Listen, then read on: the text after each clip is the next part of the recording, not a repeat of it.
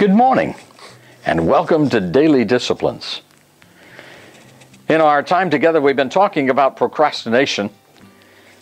And just as a summary of the last few days, here's a statement. Procrastination can be a destructive habit that affects not only my productivity, but also my life.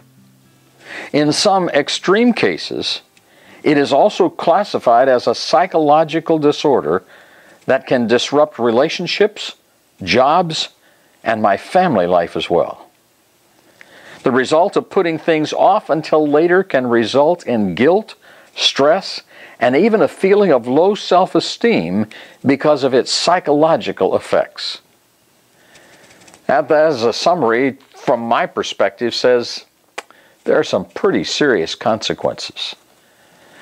And so the fact that 95% of the people are touched by procrastination, according to the experts, leads me to our next question, and that is, why do we procrastinate?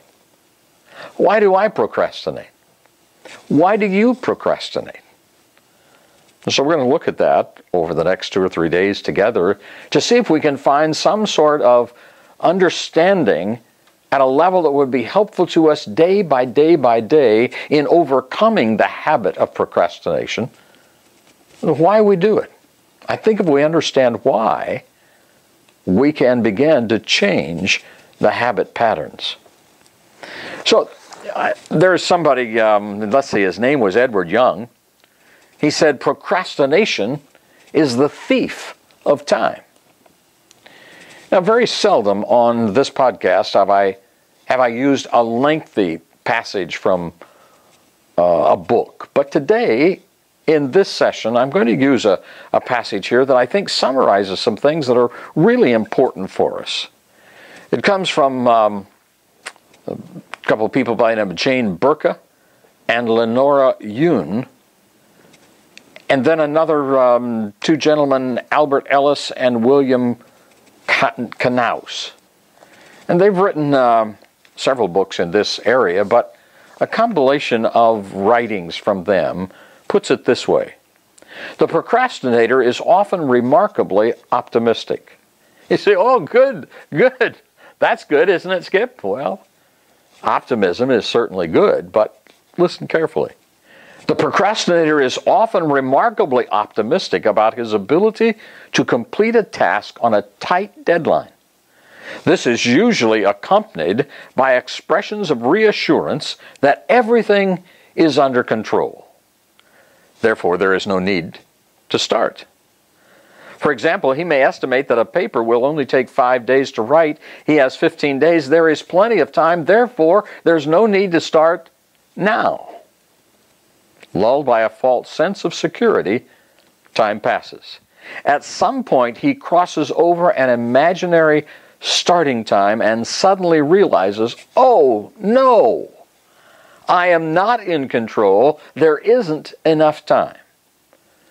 That's kind of the way procrastination grabs us and moves into our lives. At this point, considerable effort is directed towards completing the task, and the work progresses. This sudden spurt of energy is the source of the erroneous feeling that I only work well under pressure. Have you ever said that?